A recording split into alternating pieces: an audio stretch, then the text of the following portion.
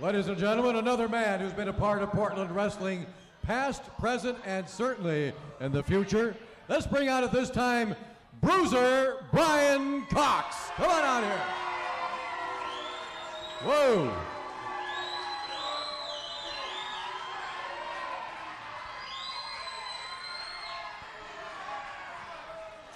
Bruiser Brian, I know you've got a lot of things on your mind tonight. You've got a title match tonight, but I think there may be something else on your mind tonight.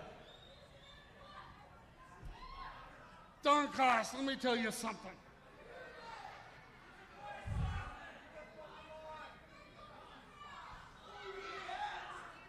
First things first, the Grappler.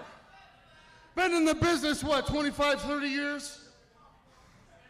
I've been in the business about 8, old school. You know what? I don't give a crap about the old school. Grappler, what you did last time I was here is indespicable. And tonight, the only thing on my mind is making you my bitch.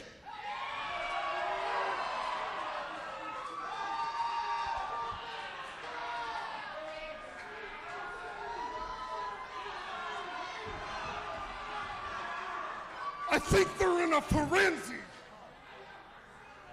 So Don Coss, what I'm saying today is, you know, everybody wants to chop you down because you're the new guy for the last 8 years or so, and you've been getting your ass over. I'm sorry I got my ass over. You don't like it, stick it. I get a lot of criticism and all this. Oh, remember back in the glory days. Remember back when things are tight. Remember back when things were awesome. I don't give a crap about that. All I give a crap about is this size 13 foot going straight up here. Woohoo!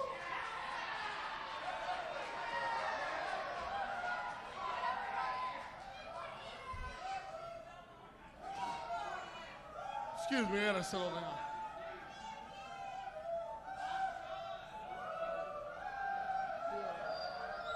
Bruiser Brian obviously telling it like it is. To settle it down just a little note. Now they got a couple matches left until that happens. First thing I want to say is hi to all my friends out there. Tonight we got professional football in the house, in the arena, Portland Prowlers right over there in the corner. And let me tell you something about the Portland Prowlers. They're not only the Portland Prowlers, they're the best goddamn team in the whole league.